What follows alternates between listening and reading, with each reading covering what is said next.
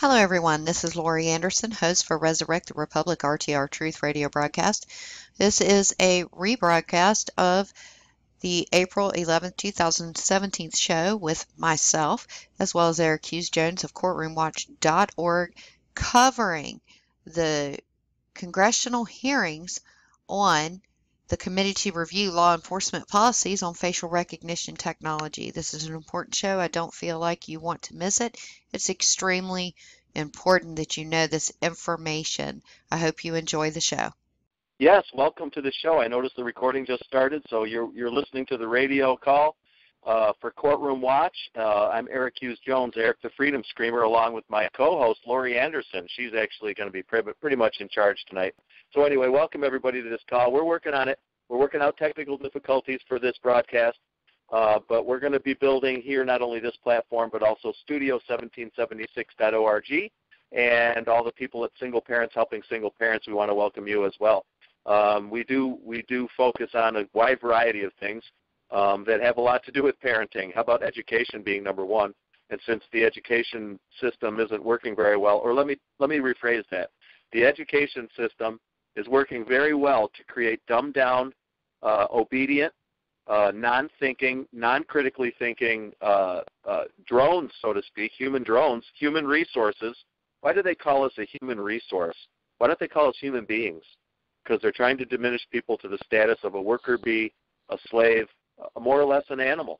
And if you read the Food Safety Act of it's either 1903 or 1906, it says humans and other animals.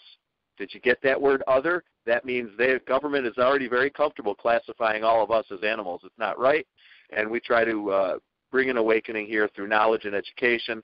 And, of course, activism. You're not going to get much activism from the other broadcasts, so we're not afraid to name names, help people through their court cases, especially in the courts, because that's where the power is. We do not have three separate equal branches of government. All the power rests in the courts. Okay, so with that, I'm going to turn it back to Lorri. She's got a power-packed show full tonight. So we're going to go over the I'll let Lorri describe what we're going to do. I'm going to go on mute and turn it over to Lorri, our world-class reporter. Lorri can be found at Lorri Anderson Google+. That's Lorri, L-O-R-R-I, Lorri with two R's, last name Anderson, Google+. Also, my stuff and our stuff together is at courtroomwatch.com. Also, we'll be in the very near future building an online platform at Studio1776.org. Thank you to everybody who's going to join us tonight. And, Lorri, I'll turn it back over to you. Absolutely. Thank you so much, Eric. And also you can find a lot of my articles at freedomoutpost.com as well. And so what we're going to discuss tonight on March the 22nd, 2017, the Oversight and Government Reform Committee held a hearing, and this hearing was to review law enforcement's policy on facial recognition technology. I have not heard about anything in the mainstream or lamestream media, if you will, and nor have I heard it spoken about too much in alternative media. If they have, I haven't heard of it. So this was some of the takeaways, and then I'm going to go into a little bit more detail. Approximately half of the adult Americans' photographs are in what is called an FRT database. 18 states have what is known as a Memorandum of Understanding, or an MOU, with the FBI to share photos with the federal government, including from state departments of motor vehicles. The committee identified Maryland and Arizona as having MOUs with the FBI, but there is much more, which we will get into in just a little while.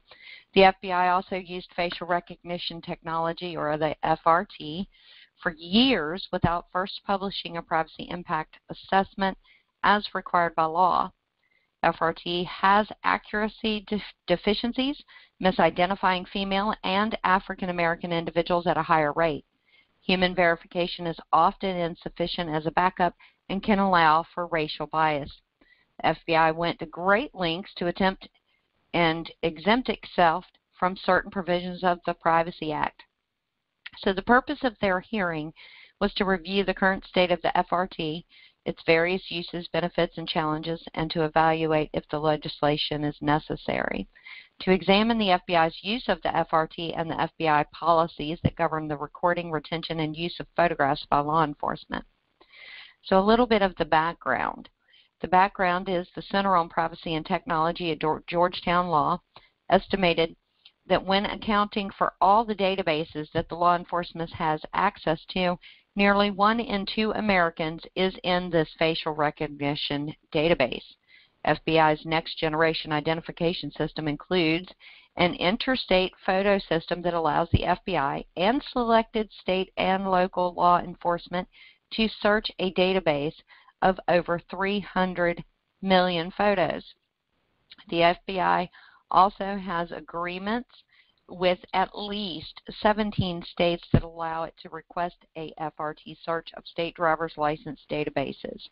A Government Accountability Office report found that the FBI should better ensure privacy and accuracy in its use of the FRT. The executive director from Georgetown Law, he provided a document, and it was very interesting what he said in there. So I will tell you that it was found out during this hearing that the FBI is not for people who have a warrant. It's not a quote-unquote criminal database. They're using people and scanning faces of people who absolutely do not even have any reason to be suspected of a crime. There is no warrant, no probable cause warrant. That was exposed by Mr. Jim Jordan, and Mr. Chaffetz also went really hot and heavy on that. The individual from Mr. Bedoya from Georgetown Law goes into great detail, which I will read to you in just a moment. And even when Mr. Chaffetz was questioning the FBI, because the FBI was trying to make it seem as if this was a good thing, oh no, we don't collect the data on all these Americans, and they were exposed as liars by individuals like Ms. Lynch from the EFF, and as well as Georgetown Law and other witnesses that were there. And what had happened was they had tried to, well, technically they don't have it in their database, so we don't quote-unquote have it. Well, you know how that goes. Just because you don't have it, if you've got it in access and you've got it in retention, you have it, and we do not want that. It was also exposed that they have access to over 412 million images from non-criminal individuals. So this also goes into another aspect that we have to look at, because there are 18 states that have the MOU in agreement to be able to search these state driver's license databases, and they don't even have a probable cause warrant. So therefore, there is a violation, of course, of your Fourth Amendment. So what I'm going to do right now, let me get to that report from Mr. Bedoya. This is his statement, and I'm just going to read his statement because I am unable to play his audio. It says, face recognition technology lets law enforcement scan people's faces and identify them from far away and in secret. This brings real benefits for public safety. Without adequate oversight, however, it creates real threats to privacy, civil liberties, and civil rights. Even though most American adults are enrolled in a criminal face recognition network, this technology is largely unregulated. No federal law controls it. No court case limits it. A few agencies in places like California, Michigan, and Washington have meaningful checks and against misuse. In most cases, this technology is not under control. In 2015, the Center on Privacy and Technology at Georgetown Law began a year-long evaluation of privacy, civil liberties, and civil rights protections in the face recognition systems used by the FBI and police across the nation. We submitted more than 100 records requests and received 16,000 pages of responses from 90 agencies. In October, we published our findings in the Perpetual Lineup, Unregulated Police Face Recognition in America, a 150-page report available at perpetuallineup.org/report. A few key takeaways are below. 1 in 2 adults are in a criminal face recognition network. You heard that correct. 1 in 2 adults. are in a criminal face recognition network. At least 29 states allow criminal face recognition searches of driver's license photos. Over 125 million adults, 51%, are in a criminal face recognition network. The FBI can request searches in at least 17 states. Never before, not with fingerprints nor DNA, has law enforcement created a national biometric network made up of mostly innocent people. So before I continue reading his testimony, let's make this clear. They're trying to claim that there's no regulations that control it. Oh, yes, it is. It's called the Fourth Amendment. They just don't follow it. Let's also make something else very clear. They're doing this on people who are innocent, not suspected of a crime, and they are creating that database. Law-abiding people may be subject to face recognition searches. No warrants are required for searches of driver's license or other photos. Now, before I continue, I want to say this. That also not only gives them the face, it gives them your address, it gives them all of that information, and no one with the previous database release where they got hacked with the OPM database issue that I had covered previously on one of the other radio shows, that is a real concern because Social Security numbers, fingerprints, retina scans, all of that, family histories, addresses, everything was released in that hack. So continuing, most agencies, including the FBI, do not require officers to reasonably suspect someone of a crime before using face recognition ID to ID them. 6 major agencies have bought or are exploring real-time face recognition on live video.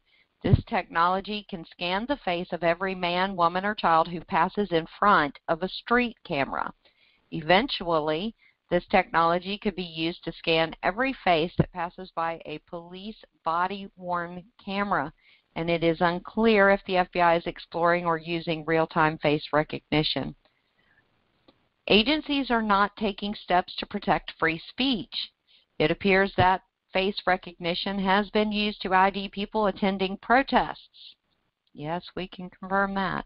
An FBI presentation suggests the use of face recognition at political rallies. While the Privacy Act would bar the FBI from using this technology to track political speech, the FBI recently moved to exempt itself from lawsuits for violations of that provision. Of the dozens of agencies we surveyed, only one, in Ohio, clearly restricted face scans at protests. Face recognition makes mistakes. It may make more mistakes for searches of African Americans and women. When it was implemented, roughly 1 in 7 searches of the FBI system returned a list of entirely innocent candidates. FBI co-authored research suggests that face recognition may be less accurate on African Americans and women. In October, a coalition of 52 civil rights and civil liberties groups asked the Department of Justice to investigate racial bias in the face recognition. Agencies are keeping critical information from the public. After consistently failing to comply with mandatory transparency laws, the FBI proposed to exempt its system from Privacy Act provisions on public access and judicial review. Of police agencies we surveyed, less than 10% had a public policy explaining how they used face recognition. Only one agency submitted its policy for legislative approval. Major face recognition systems, including the FBI's, are not regularly audited for misuse. Only 17% of the agencies surveyed indicated that they logged and audited officers' face recognition searches for misuse. One in Michigan provided documentation of a functional audit regime. The Government Accountability Office found that in the first 4.5 years of operation, the FBI never audited its use of the facial recognition. Since the 1968 passage of the Wiretap Act, Congress has passed laws that allow law enforcement to use advanced technology to investigate crime while simultaneously protecting Americans' basic freedoms. The debate before this committee is not whether to ban law enforcement face recognition or allow it. Instead, the question before us is how to create a system of checks and balances that lets us reap the law enforcement benefits of face recognition while also protecting American liberty. Okay, does anyone have any questions about what I was just speaking about, or comments? Okay. It makes complete sense, but it is scary. It is scary, and it gets even worse. So the second part, what I'm going to do, if nobody has any questions or anything, I'm going to go ahead and mute everybody again so that there's not a reverb or whatever the case may be on that. And I apologize, it takes me just a little bit because I'm new to working this board. You're doing great, Lorri. Appreciate it. Well, why don't you chime in while I'm doing the muting on a little bit about that, and then I can go into the next phase of his testimony. That'd be great. Yeah, I mean, what happened to the Fourth Amendment? I mean, the Constitution sucks in a lot of ways, but at least it's got some kind of fundamental structure that the Bill of Rights at least give us some protection against unwarranted searches of our personal effects, and whatever it is, your data, whether it's your mail, your bank account, your face. I mean, if nothing, there's not too much more of a personal effect than your own flesh on your face. So, I mean, this is a fundamental Fourth Amendment issue. Of course, the people in government don't want to hear anything about the Constitution, even though every single one of them took an oath to uphold it, which is a bizarre and fascinating thing to me. So I always like to lead off any proceedings in court with, I hold you to your oath, Judge, under Article 6, to uphold the Constitution, and they kind of enjoy it when you hold them to that oath. So not only that, again, I mean, it's even already in statutory code with 18 U.S. Code 241 and 18 U.S. Code 242. And what drove me crazy, okay, Eric, before I go any further in this testimony, what drove me crazy, each one of these individuals that were exposing that was a danger, and they need rules and they need regulations for them being able to use this. What drove me crazy about it is they absolutely already have those rules and regulations. They don't need to make new ones. We already have them. It's called the Fourth Amendment. Get a warrant. If you can, and what is exposed in this hearing is so egregious, because what they are doing is not only is it not coming back with accuracy, but these are for investigative leads. So these are just for leads. These are not even something that can be used for anything solid. And on top of that, a lot of them are coming back not accurate. So it's flipping it to the point of where you're, of course, guilty until proven innocent, and proving that you're not who they say you are because some algorithm picked you up. And what they were exposing in the congressional hearing was not only that, Representative Chaffetz, he asked the FBI, do you have plans to match your database with social media? Because she had already tried to sugarcoat it, saying that they didn't have any non-criminal photos in their database. Well, what she was doing was she was trying to kind of get around that, because what was happening is, oh, they've got access to all of it, they just don't keep it right there. Then they admitted that they've got civilian photos in their repository, but of course she tried to tell Congress, well, but we can't touch that. We can't touch those photos that are in it. Then why are they in your repository in the first place if you can't touch them? You see, so it's just another cat and mouse game. But what bothered me, and a lot of these individual representatives, they did really good at exposing what was going on.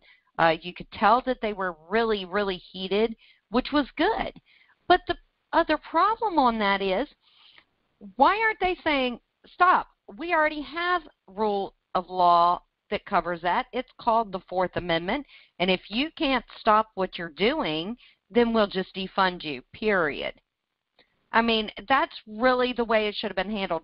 So by trying to look at a way to try to make it work tells me that it's a dog and pony show. They don't really mean to get rid of it. And It's a really mind-blowing. It's worth 2.5 hours of your time to listen to this. So I am going to try once again, Eric, if you would chime in. I'm going to try to call on the phone to try to get it to where y'all can hear some of that hearing, because I just really feel it's that important for you to be able to hear what I'm talking about. And I'll do that right after I finish with what the written testimony was. Does that sound good? Yeah, sounds good. Give it a shot, Lorri. Give it a try. I think just the old school method of letting it play over your speakerphone is going to work fine. You may just want to mute your headset microphone so it's not feeding back, looping through the phone back to your headset. But do what you have to do to try to play that, and just hit the play button on your computer, and then set your phone next to it. I've done it in the past on a live radio broadcast, and amazingly enough, it worked out pretty well. So it's the old school technology here tonight, folks, but might as well get prepared for it. Because what happens when all the favorite media outlets go down? I mean, that's going to happen. They've already blocked. They're doing it slowly, because if they do it hard and fast, people are going to get really freaked out. But I'll tell you right now, Facebook has blocked access to. This is only through Facebook. Obviously, they can't block the website quite yet, but I'm sure they're working on it. That's their next step. But for now, if you're on Facebook and you try to get to the Studio 1776 Facebook page, it's blocked by Facebook, and it's blocked. Oh, there it is. Please enter your access code. All right, Lorri's working on it. I'm getting there, trying. Yeah, this is great. Cool. So, it's not a conspiracy theory. It's a conspiracy against patriots.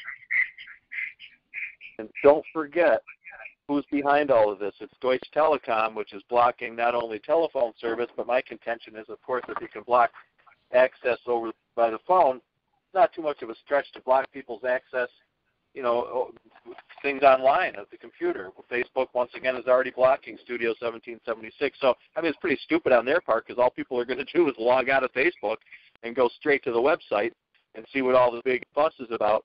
And Facebook isn't doing it. They're not hiding. They're saying, they're when you go on the Facebook and try to get to Studio 1776, it says this site is blocked due to, I think it said malicious. This site has malice and may be dangerous, dangerous to we know who, which is the Rothschild banking establishment and the Vicar Generals.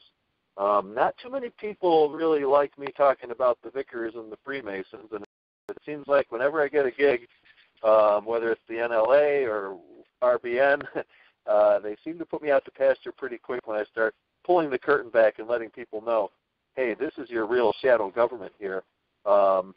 It goes back to the Vatican, the banking establishment in London, and whether you want to call them Zionist bankers or whatever, they all have a globalist agenda. It's not friendly to our freedom. So, Lorri, how are you making out there? Any success yet? Okay, I'm going to try. If you hear it right now, this is Mr. Chaffetz, and it will also be Mr. Chaffetz, which is the chairman of the Oversight and Government Reform Committee, and then Jim Jordan.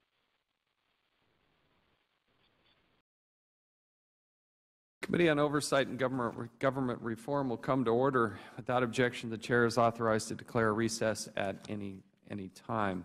We have an important hearing today about law enforcement's use of facial recognition technology. It's an exciting technology. The world of technology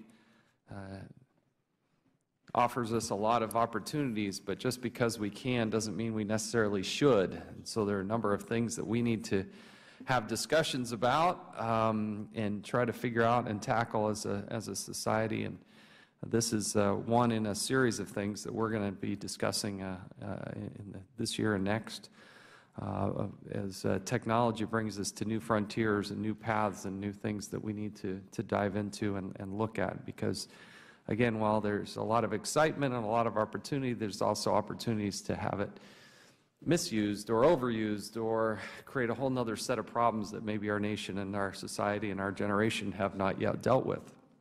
This happens to be one of those types of technologies. Facial recognition technology, it is exciting what can be done, but we have to look at how this affects law enforcement and our rights as Americans, particularly suspicionless Americans, and our right for privacy. The days of the old Sherlock Holmes dusting for fingerprints and looking for clues, they're being replaced by algorithms and software scanning millions of images at unprecedented speeds to match a face to a name. However, like many technologies used in the wrong hands or without appropriate parameters, it is ripe for abuse. Therefore, the oversight of the use of this technology is essential. Until recently, fingerprint analysis was the most widely used biometric technology for positively identifying arrestees and linking them to previous criminal history. In 2010, the FBI began replacing its legacy fingerprint database with an updated database that incorporates advancements in biometrics such as facial recognition, called the Next Generation Identification, or NGI. This is a database with an estimated cost of $1.2 billion. The FBI claims the NGI system, quote, brought the FBI's biometric identification system and criminal history information to the next level, end quote. Unfortunately, the FBI failed to fulfill its statutory duty to inform the public of this new next-level capability and used facial recognition technology for 5 years without publishing the required privacy impact assessment as required by law. Further, agreements are in place with 18 states that allow the FBI to request those states search their databases, including driver's license databases, using facial recognition technology. And if we have a graphic, let me have them put that up here if we could. Just to give you those states in the dark blue are the ones that have various types of relationships with the FBI. Those in the light blue do not have those types of relationships, but you can kind of get a sense of where the nation is going and how states are entering into these memorandums of understanding. You can take the graphic down. To be clear, this is a database or a network of databases comprised primarily of law-abiding Americans. 80% of the photos in the FBI's facial recognition network are of non-criminal entries. Each of the photos from driver's licenses, they come from places like driver's licenses, passports, and whatnot. It would be one thing if facial recognition technology were perfect or near perfect, but it clearly is not. Facial recognition technology does make mistakes. For example, in a test the FBI conducted prior to deploying NGI, roughly 1 in 7 searches of the FBI system returned a list of entirely innocent candidates, even though the actual target was in the database. I also have concerns about studies suggesting facial recognition technology may have been have an unintended racial, gender, or age bias or deficiencies. Any technology biases or weaknesses correlating to race, gender, and age raise some serious concerns and need to be widely known and contemplated by law enforcement, legislative bodies, and the judiciary. Facial recognition technology is a powerful tool for law enforcement that can be used to protect people, their property, our borders, and our nation. The private sector may use technology to control access to sensitive information, protect financial transactions, verify time and attendance, and prevent fraud or identity theft, among other uses. But it can also be used by bad actors to harass or stalk individuals. It can be used in a way that chills free speech and free association by targeting people attending certain political meetings, protests, churches, or other types of places in the public. Perhaps most concerning is the prospect of its real-time use to track people's location throughout the day, a potential use that would fundamentally change what it means to live in a free society. For those reasons and others, we must conduct proper oversight of this emerging technology. I appreciate the witnesses and what they bring here. One of the things that we're going to also talk about today is, what does it mean when you populate the database? If the FBI could have its way, and the best I can understand, they would put everybody's face in one database or a whole series of databases. And so what does that mean? I guess if it's in a secure lockbox that nobody else can look at except the FBI, some people would argue that's a good thing. But we've seen the FBI, most recently, can't even keep the 702 information private and secure. I don't trust the federal government. I don't believe that there is such a thing where they can keep all of this information locked down and secure. Does anybody really trust and believe that they can create this massive database? Imagine how valuable that database is going to be if they had the facial recognition of every single American in their system. And then you could just go online and you could start figuring out exactly who's walking in your door. Some companies are actually using this type of technology. They know who you are before you walk in the door. And what does that mean if this information were to get into the wrong hands? So it poses a number of issues and challenges. And I'll be real brief. I just wanted to thank you for this hearing and your continued focus on privacy, particularly in this digital age which we find ourselves a part of, and announce to the committee that I'm pleased to be working with, on a bipartisan basis, Congressman Liu, on developing a framework for facial recognition technology, how that is appropriate, what we hope is model legislation, frankly working with some of the good folks on our panel like Mr. Bedoya to develop that information. Understand the context.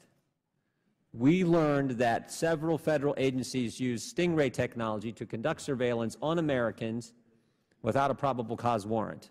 During that hearing, we also learned that the IRS several times used that same technology without a probable cause warrant. The same IRS that targeted people for exercising their First Amendment liberties, targeted people for their political beliefs. That is the context we find ourselves in today, and now we have this system in all those states that the chairman just put up. This is a critical issue at the appropriate time, and so I just, again, wanted to thank the chairman.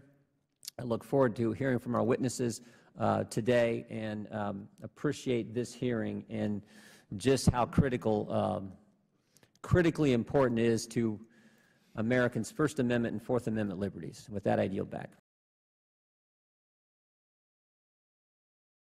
You want to just give us the gist of it? I'd almost rather hear your interpretation rather than hear them, because you're going to know, you've got the BS filter, and we need the Lorri Anderson BS filter. So you just cover it as you see fit, Lorri. Go ahead. Okay, give me just 1 second.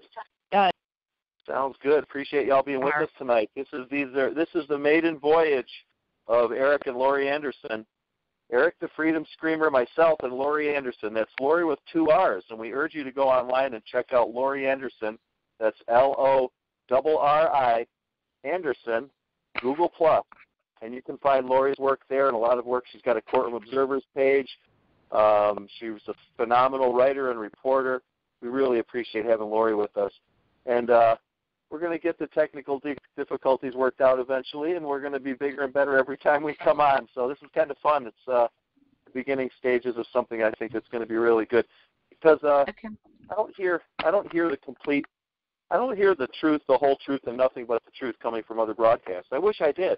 I don't want to be the only guy out here really pushing the hard, pushing it. I don't even hear some of the other outfits covering this stuff that's kind of more or less out in the open in the mainstream. It's just, let's see, we've got a group of people who are obviously leftists and communists, and they're overtly against what's going on with freedom or the restoration of it. And then the people who are supposedly about freedom now, these new patriots in the administration, there's nothing patriotic about them. What's going on? We're running headlong into World War III. This is the exact same agenda that the Hillary Clinton administration would be executing if Hillary was president right now. So I don't see how we're any better off. We'd be better off with Hillary in that people would see the atrocities that are going on and the warmongering and the ridiculous comments I hear from other people. Well, Trump is sending a message. Use your telephone and send a text to send a message. You don't bomb a country and kill innocent people to send a message to somebody else. How would you like it if some nation like Russia or China or whoever bombed our country and said, oh, don't sweat it. It was just the leader of that country needed to send a message to somebody else. Oh, great. Okay, kill us for that. Oh, wonderful. That's what we're Eric, doing. Go ahead, Lorri. Can you hear me? I was going to say, Yes, and we used that analogy the other night on RBN on the last night of the RBN show, and I know that's kind of off the facial recognition, what's going on, and we will get back on that in a second. Okay. But, you know, the justification of the chemical weapons, and everybody who has any kind of common sense knows that this is a false flag attack. But even if you believe that Assad did it, okay, this is the point that I made the other night. Even if you believed that Assad did it, that doesn't justify being able to go in and bomb the other country. Why? Okay, let's use the example of 1993 in Waco when they used the chemical weapons in order for the incineraries, in order for Waco, Texas, in order to be able to burn 76 people alive. I mean, it was men, women, and children. And so our government did that to its own civilians. So if you try to use that as a justification for bombing Syria, then in reality you're saying it would have been okay for another government to come in and bomb our government because they had done that to our people in 1993. So when you start really thinking about the type of situation in which they're using to justify it, whether he did or did not, and I personally, there is just, it's a false flag. There's no way Assad did that, but that's my personal thing. Even if he did, we still don't have a right to go over there and bomb, and especially without congressional approval. That's an act of war. It's illegal, unlawful, and it was even against international law. There was even no agreement in the international realm to be able to do that. So the neocons got what they wanted. They helped ISIS. They helped the terrorists for a little bit. They have gained support of the ones that they wanted to gain support of, which have been helping with the atrocities of the terrorists for a very long time.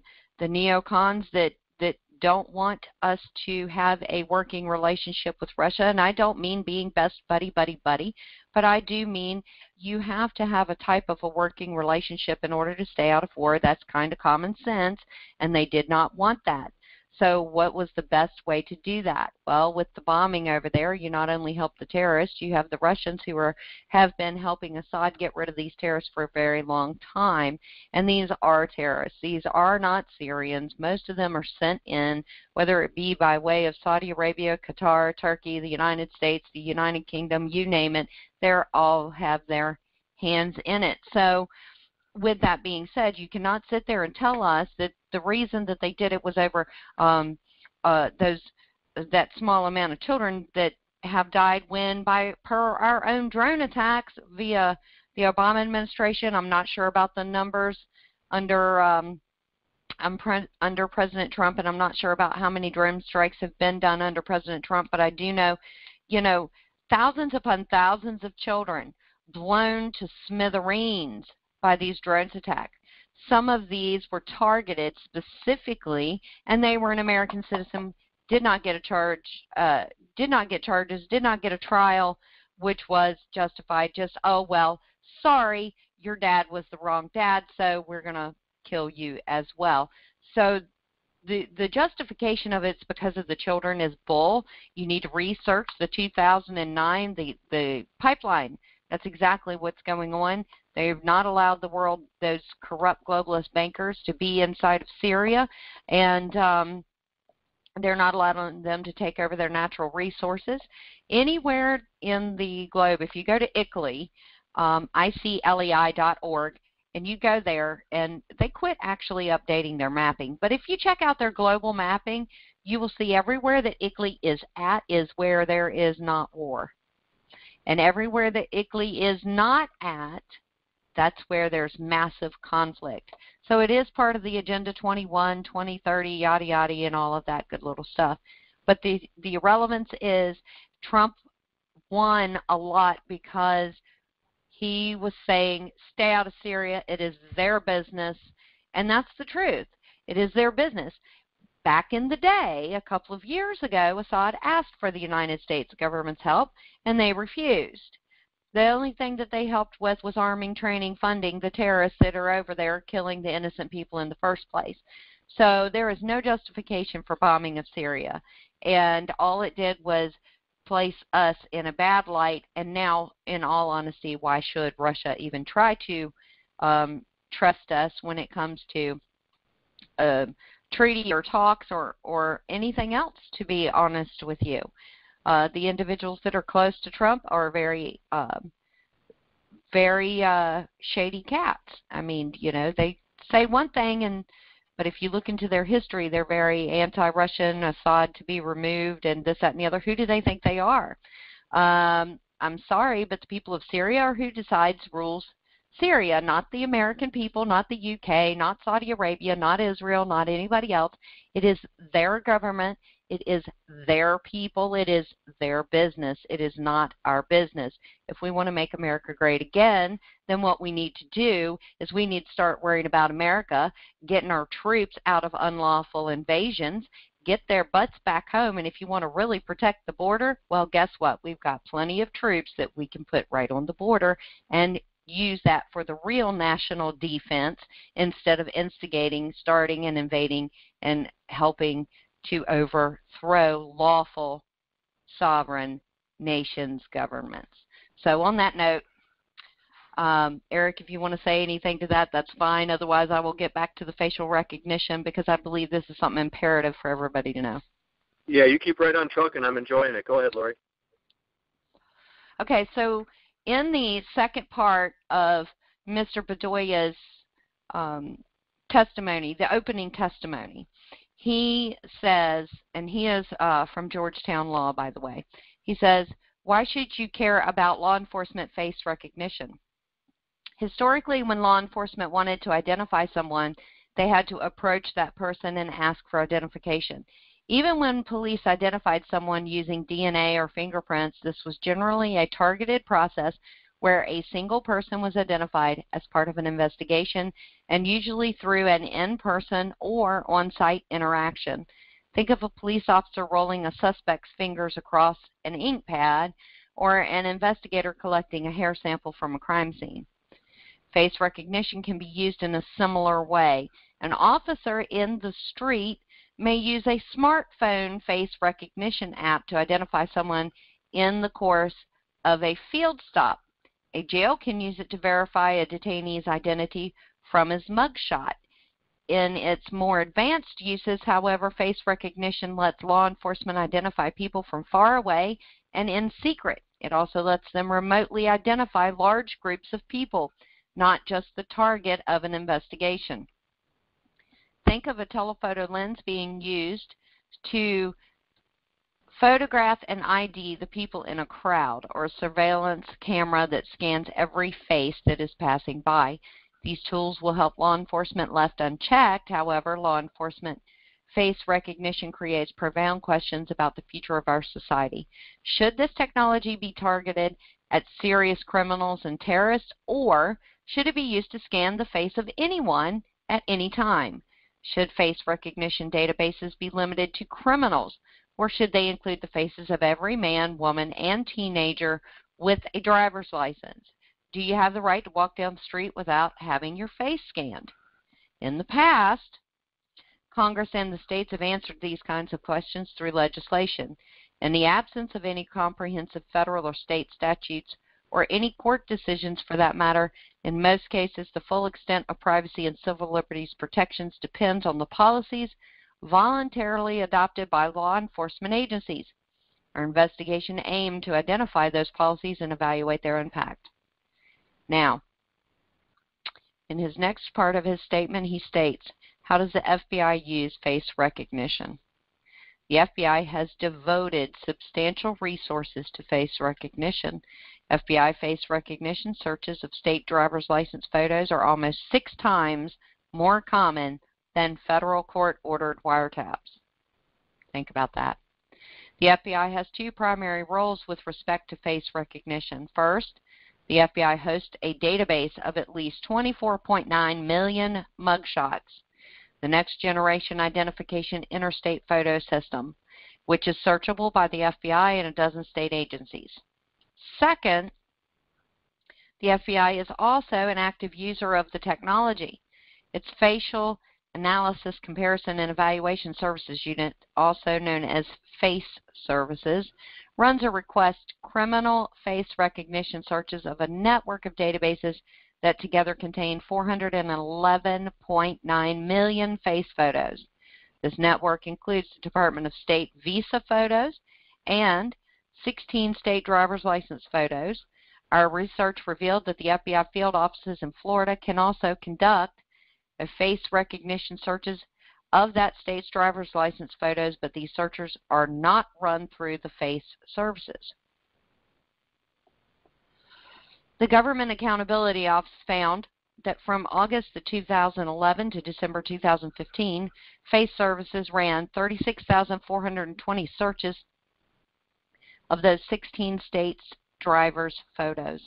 Those searches produced only 210 likely candidates for investigation. And yeah, you heard that right. Likely candidates for investigation.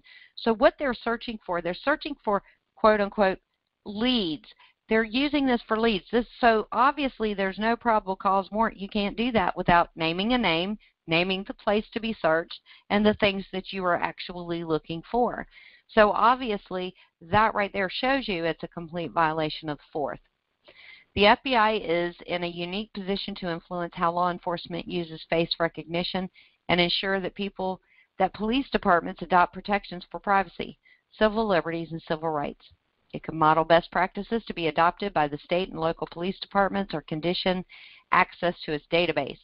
On agency adoption of those best practices as following, the selection shows this is an untapped opportunity. Okay, so I'm not going to, the part with what is going on with this, it says the face recognition is not targeted at criminals. It affects millions of law-abiding Americans. Since the ratification of the Fourth Amendment in 1791, Americans have agreed that law enforcement should not invade our privacy, absent a well-founded suspicion of criminal wrongdoing. As a result, law enforcement generally treats known and suspected criminals very differently from law-abiding people. Law enforcement use the facial recognition, does not abide by that principle. It subjects millions of Americans to a powerful and error-prone surveillance technology. The facial recognition databases are not limited to criminals. Teenagers anxiously wait for the day when they will be old enough to go to the Department of Motor Vehicles, take a test, and stand for a photo, and then receive a learner's permit. What if every teen in America was then asked to submit their fingerprints for future criminal investigations by the FBI or the state police? Many people would be outraged. Yet our research shows that 29 states allow federal and state law enforcement to use face recognition technology to run or request searches of their driver's license faces, much like they would criminals' fingerprints. As of 2014, there were 125,392,814 licensed drivers aged 18 or older in those states. Based on the census figures, we can estimate that at least 51% of all American adults are in a criminal face recognition network. So, of course, it has grown. In 2016, the criminal or forensic database, it says the FBI face recognition database is 84%. 16% of those are non-criminal. When you go to the FBI Face Recognition Network, which is Face Services of 2016, 80% of those photos collected are non-criminals. 12% of them are unknown, and then 8% are criminals.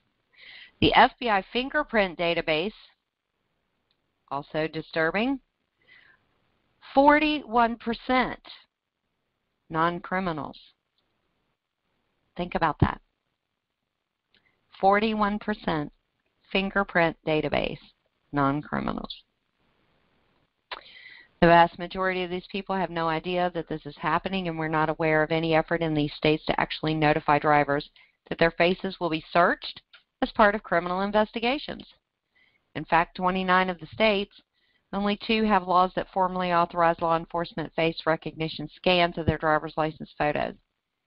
In most others, law enforcement appears to rely on readings of drivers' privacy laws that were written before the advent of face recognition. Now, I want to also note that in this hearing, it also was exposing the biometrics, the Stingray, license plate readers, and all of that being worked together. So even if you think, oh, well, you know, I have nothing to hide, so I don't care what they have. Yeah, well, there's a lot of innocent people who've been set up because they have nothing to hide and they thought that people would be honest. And I'm not trying to be mean, but it's not their business. It's not the point that you have something to hide. It's the point that you have a right to privacy, and they don't have a right to any of your information unless they get a search warrant, and there better be probable cause with that. So, as the figure in previous page shows, law enforcement biometric databases have been typically populated exclusively or primarily by criminal or forensic samples. FBI's National DNA Index System, or NDIS, is almost exclusively composed of DNA profiles related to criminal arrest or forensic investigations. Over time, the FBI's fingerprint databases come to include non-criminal records. Now, let me ask you a quick question here, including the fingerprints of immigrants and civil servants. So let me ask you a question, because you have some states, if you're a Second Amendment supporter, and those states, and you're pro for that concealed carry permit, and that state requires a fingerprint, guess who has it? Well, it's supposed to be unlawful for them to create that database. You don't think they have it? They do. The FBI face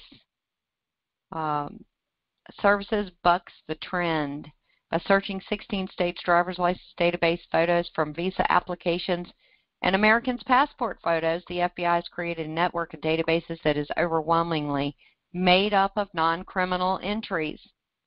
This is unprecedented, and never before has law enforcement created a national biometric database or network of databases that is primarily made up of law-abiding people. So they couldn't get that list in one way, so they're backdooring it and doing it in a different way.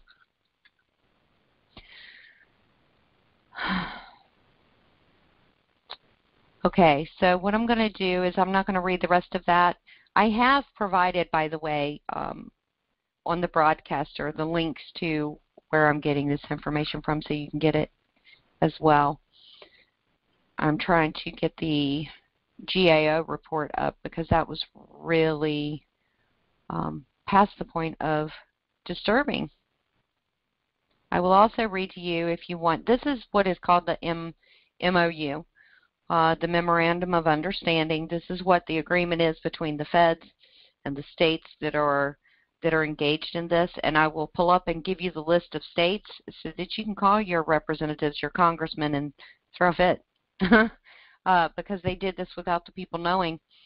And Mr. Mitchell, one of the representatives that was in the Oversight and Government Reform Committee, he really nailed it with his testimony, and I will be uploading that on my YouTube as well.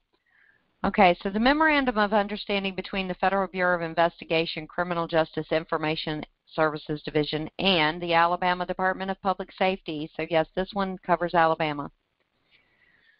Concerning the search of probe of photos against the Alabama Department of Public Safety Photo Repository. Purpose.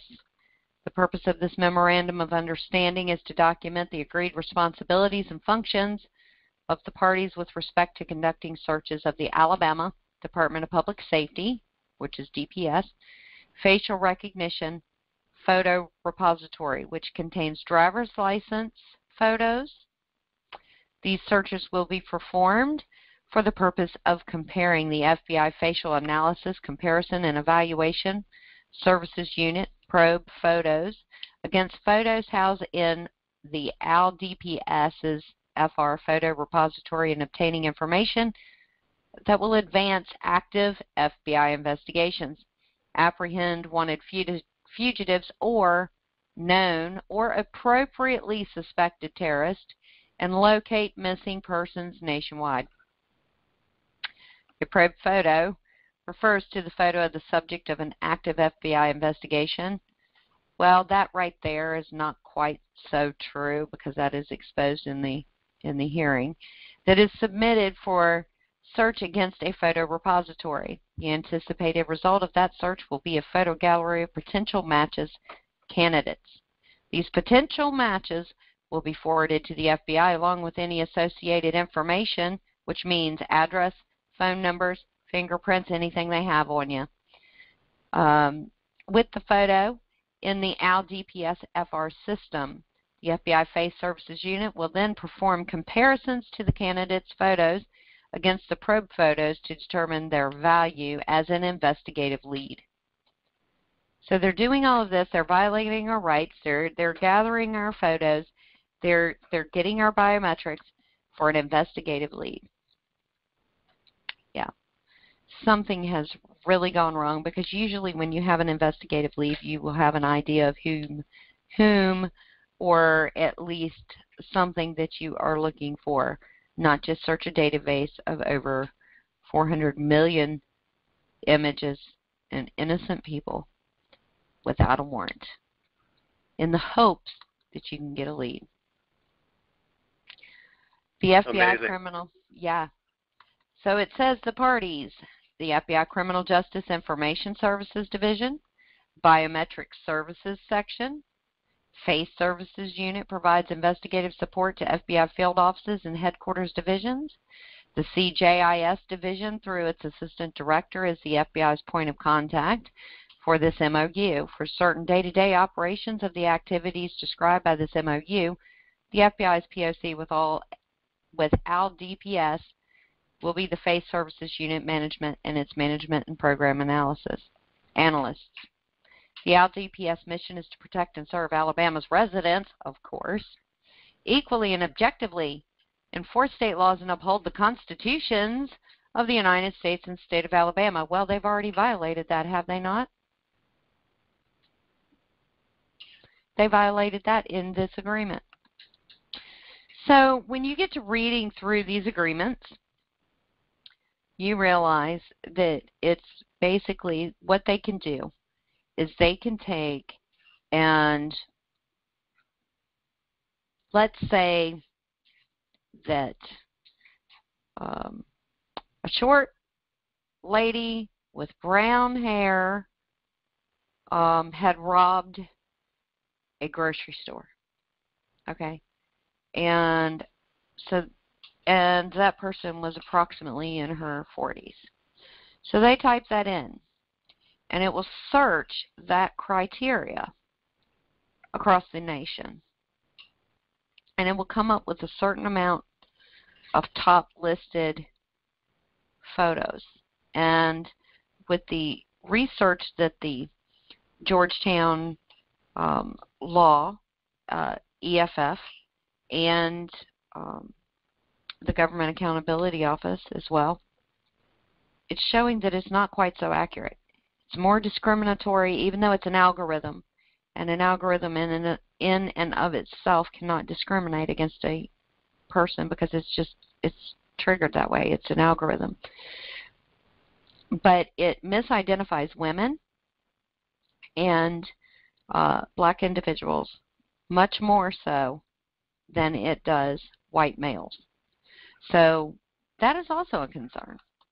So let me tell you, the documents that I am seeing that are related, here are the states: Alabama, Arizona, Arkansas, Delaware, Illinois, Iowa, Kentucky, Maryland, Michigan, Nebraska, New Mexico, North Carolina, North Dakota, South Carolina, Tennessee, Texas, Utah, and Vermont. They have MOUs with the FBI to collect your data. Now, if you remember, because we have covered a lot of the protests and stuff that have been going on, and we've been trying to keep everybody up to date with what's been going on in Nevada with the Bundys and with the other individuals who are involved with that. If you remember at any protest, and it's not just their protest, I mean any protest, habitually you will see police officers these days come right up to you, even people who are exercising their First Amendment right to take pictures. And they're taking pictures, and then they won't tell anyone what they're doing. They just simply say, I'm exercising my First Amendment right. And so the police officers, you'll see them have these cell phones, and they'll put it right up to your face, pretty close to your face, and take a picture. That's why. They're entering it into that facial recognition system database trying to find out who you are because you're refusing to tell them who you are, which is your right. By the way, a neat little trick is if you contort your face in a strange shape, that will throw off their readings dramatically. Right.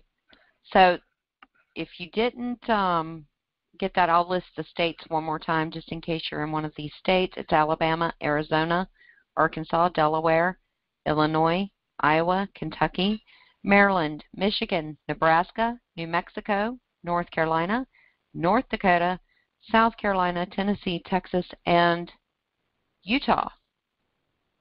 That was really disturbing. Now the EFF, what the EFF has said about it, the EFF said this: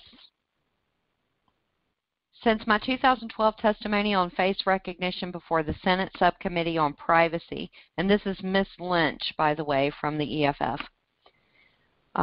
Subcommittee on Privacy, Technology, and the Law, face recognition technology has advanced significantly. Now law enforcement officers can use mobile devices to capture face recognition-ready photographs of people that they stop on the street. Surveillance cameras boost real-time face scanning and identification capabilities, and the FBI has access to hundreds of millions of face recognition images of law-abiding Americans. However, the adoption of face recognition technologies like these has occurred without meaningful oversight, without proper accuracy, testing of the systems as they are actually used in the field, and without the enactment of legal protections to prevent their misuse. This has led to the development of unproven, inaccurate systems that will impinge on constitutional rights and disproportionately impact people of color. The FBI's Interstate Photo System and Face Services Unit exemplify these problems. The minimal testing conducted by the Bureau showed that the IPS was incapable of accurate identification at least 15% of the time. This has a real-world impact. An inaccurate system will implicate people for crimes that they didn't commit, forcing them to try to prove their innocence and shifting the traditional burden of proof away from the government. This threat will likely disproportionately impact people of color. Face recognition misidentifies African Americans and ethnic minorities, young people and women, at a higher rate than whites, older people, and men, respectively. Due to years of well-documented racially biased police practices, all criminal databases, including mugshot databases, include a disproportionate number of African Americans, Latinos, and immigrants. These two facts mean that people of color will likely shoulder exponentially more of the burden of the interstate photo system's inaccuracies than whites. Despite these known challenges, the FBI has for years also failed to be transparent about its use of face recognition technology. It took 7 years to update its privacy impact assessment for the IPS and didn't release one until a year after its system was fully operational. And the public had no idea how many images were accessible to its Face Services Unit until last year's scathing Government Accountability Office report revealed that the Bureau could access nearly 412 million images, most of which were taken for non-criminal reasons like obtaining a driver's license or a passport. Without transparency, accountability, and proper security protocols in place, face recognition systems, like many other searchable databases of information available to law enforcement, may be subject to misuse. This misuse has already occurred in other contexts. For example, in 2010, Immigration and Customs Enforcement enlisted local police officers to use license plate readers to gather information about gun show customers. In Florida in 2011, more than 100 officers accessed driver and vehicle information for a female Florida state trooper after she was pulled over, after she pulled over a Miami police officer for speeding. And a state audit that same year of law enforcement access to drivers' information in Minnesota revealed half of all law enforcement personnel in Minnesota had misused driving records. Americans should not be forced to submit to criminal face recognition searches merely because they want to drive a car. They shouldn't have to worry that their data will be misused by unethical government officials with unchecked access to face recognition databases. And they shouldn't have to fear that their every move will be tracked if face recognition is linked to the networks of surveillance cameras that blanket many cities. But without meaningful legal protections, this is where we may be headed. Without laws in place, it could be relatively easy for the government and private companies to amass databases of images of all Americans and use those databases to identify and track people in real time as they move from place to place throughout their daily lives. As researchers at Georgetown discovered last year, 1 out of 2 Americans is already in the face recognition database accessible to law enforcement. As this committee noted in its excellent 2016 report on law enforcement use of cell site simulators, that is also another issue that is talked about. Advances in emerging surveillance technologies like face recognition require careful evaluation to ensure their use is consistent with the protections afforded under the First and Fourth Amendment to the U.S. Constitution. And just as with the cell site simulators, transparency and accountability are critical to ensure that face recognition use not only comports with constitutional protections but preserves democratic values.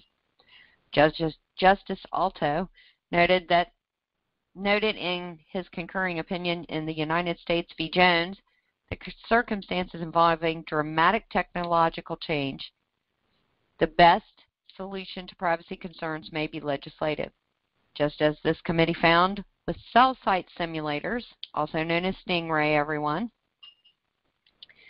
the use of the face recognition must be limited. I urge the committee to introduce legislation to do just that. So that is her opening statement, and she goes much more in detail in her testimony and especially in the question and answer. And if you get over to the site that I created a link for you at the actual site, the really good questioning when the FBI agent twisted and manipulated what was said, she does a really good job at exposing that FBI agent for just what she was. You know, some people say she misinformed them. No, she was sugarcoating it. You know, omission is the same thing. So you can start at that if you want to write it down. Starts at 51 minutes and 48 seconds, and you can go to 1 hour and 1 minute and 27 seconds for just that one specific section that I'm talking about. So if you've noticed, though, over and over and over, they keep saying, we need to put protections in, we need to have policy, we need to have this because it said we don't have any kind of protection for that's written up to control this. Yes, we do. Yes, we do. And it's our unalienable right to privacy, which was confirmed, of course, in the Fourth Amendment in the Bill of Rights. So I would really appreciate it. I'm telling you, this is going to be one of the most important hearings that you will ever listen to. And I would suggest you surely listen to it. I wish that I could play it for you. Maybe I'll get to the ability where I can. But I can tell you what the Government Accountability Office found. The Government Accountability Office report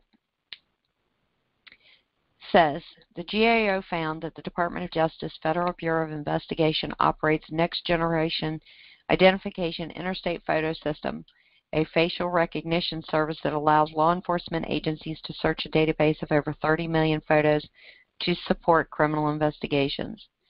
NGI-IPS users include the FBI and selected state and local law enforcement agencies, which can submit search requests to help identify an unknown person using, for example, a photo from a surveillance camera.